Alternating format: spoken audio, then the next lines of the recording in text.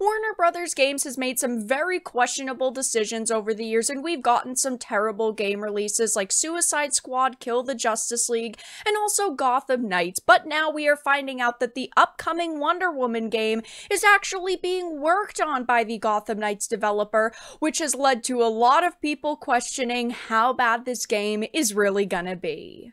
I have a few things to show off, but before we get into the topic, if you enjoy the content I create, check out the links in the description, follow me on social media, and consider supporting through Patreon or through YouTube memberships. Now, the gaming industry has been blowing up with talk about narrative consultation companies and Sweet Baby Inc., and it's very important to note that when it comes to Gotham Knights and Suicide Squad Kill the Justice League, Sweet Baby Inc. actually worked on both, and they had some very bad people working on these two titles who did not care about pleasing the fans or making good games, but of course making games that had specific narratives that were part of them. But now it's being reported that the Gotham Knights developers are working on this upcoming Wonder Woman game, which already has some questionable news surrounding it. It says Warner Brothers Games Montreal, the studio behind Gotham Knights, could be assisting Monolith Productions with its upcoming Wonder Woman game,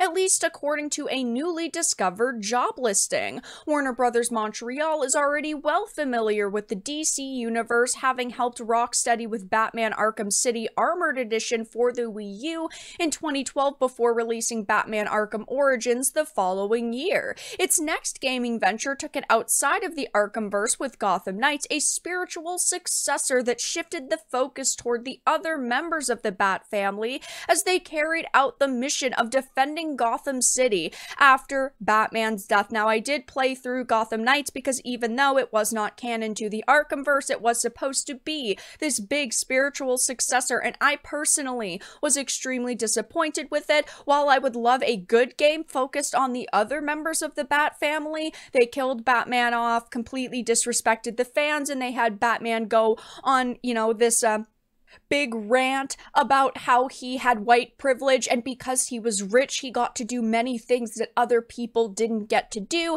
It just was a cringe fest. It was not well written. The gameplay itself also had quite a few problems. It just was a very forgettable experience.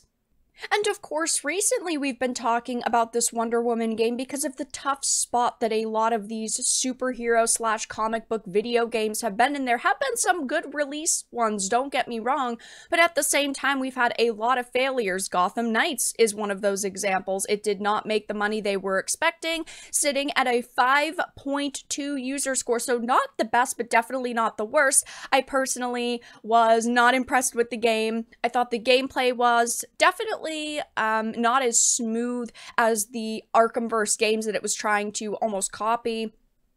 I definitely was not a big fan of a lot of the character development within it. It felt very Gotham Knights meets Saints Row reboot. There was just a lot of cringeworthy dialogue.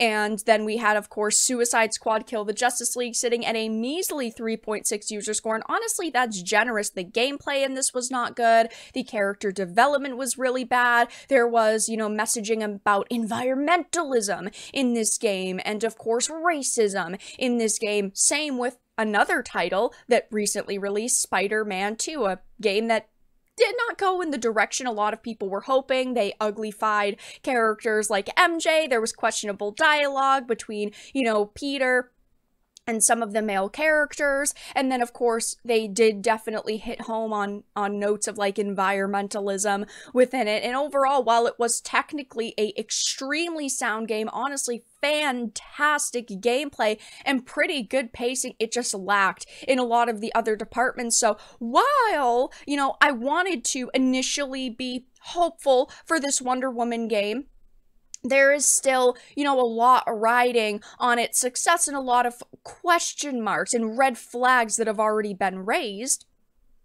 Of course, hearing this now, that apparently Warner Brothers Montreal is helping with the development of another major DC-based video game raises a lot more questions. It says the studio recently posted a job listing for an external development artist with the job description explicitly naming Monolith's Wonder Woman game as the project they will be working on. And I wanted to initially be very hopeful for this because, of course, I'm sure you all remember the Nemesis system. The Nemesis system was fantastic, and then of course Warner Brothers Games trademarked it and we never saw it again. It was only highlighted in the Middle-earth Shadow of Mordor and Shadow of War games, which was such a disappointment, and it sounded like they were actually really hoping to put that in this game, or they've at least kind of teased it. And we do also know that this Wonder Woman game will not be a live service title, which definitely relieves a lot of players after seeing the disappointment that was Kill the Justice League. But even this game has not had the best track record so far. We've heard some questionable people that are going to be working on it, most notably Tanya DePass. Now, I actually just a few days ago had to talk about her. Let's wrap this back to Sweet Baby Inc. for a minute. Take This, an organization funded by Homeland Security, had put out an article on Gamergate 2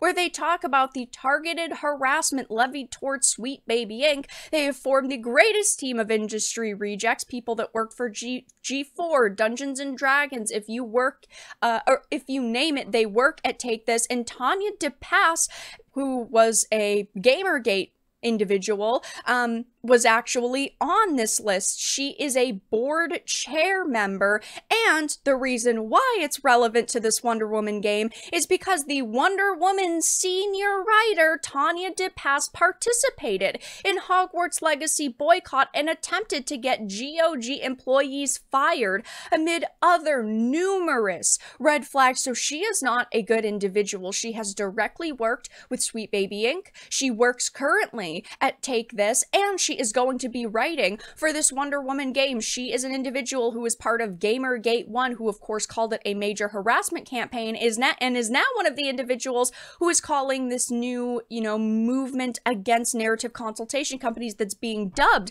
as Gamergate 2. She is one of those people who is also calling it a harassment campaign. So the more things change, the more they stay the same, and this is one of the major reasons why I have not had my hopes up for this Wonder Woman title, because while we haven't seen much of it and we've only seen a very, CGI cinematic, very short teaser, it really looks good. I think that this model for Wonder Woman does look really good, do not get me wrong, but, showing us in a teaser a model and then what it actually ends up in the final product can be two very different things. And while I don't want to be negative about this game, unfortunately, the cards are definitely stacked up against its favor at this point.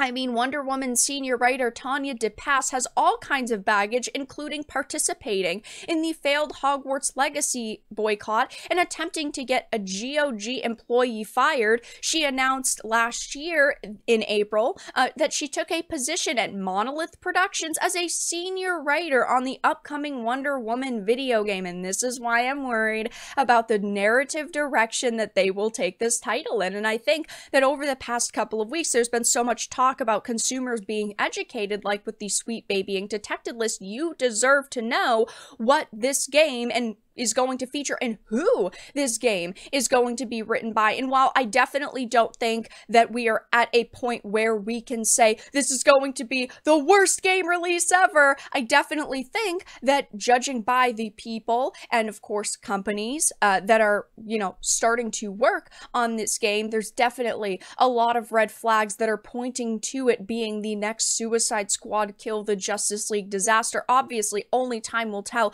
We do not even have a solid release date for this game at this point, but we are talking about people who were part of Gamergate 1, who are now part of, what's being dubbed as Gamergate 2, somebody who cannot help herself when shoving her own personal political opinions into products, someone who has definitely gone on the cancellation train before and tried to get Hogwarts Legacy boycotted, has tried to get employees fired for simply supporting games that she personally does not like or does does not agree with, and there's just a lot of questionable things surrounding this Wonder Woman game so far, and hearing that the Gotham Knights developers are going to be working on it definitely has me even more worried. But that's all that I really had to discuss in this video. Let everyone know your thoughts in the comment section down below. If you enjoyed this and of course found it important and informative, make sure to give it a like, share it, and subscribe to the channel. And of course, if you didn't, make sure to give it a dislike. I appreciate your support either way, but I will talk to you all again in the next video really soon.